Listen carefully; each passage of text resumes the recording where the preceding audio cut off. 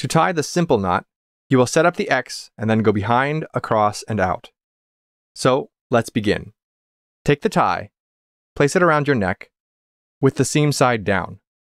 Adjust for length. Check out my tie length video for more. Cross the fat end over the skinny end, making an X. Grab the center of the X with your less dominant hand. If you're a righty, use your left. If you're a lefty, use your right. Take the fat end and wrap it behind the hole, keeping the seam side facing in.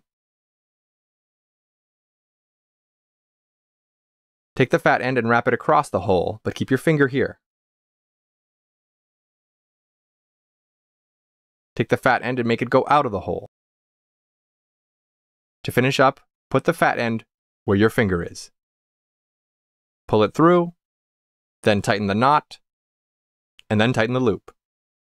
You're done.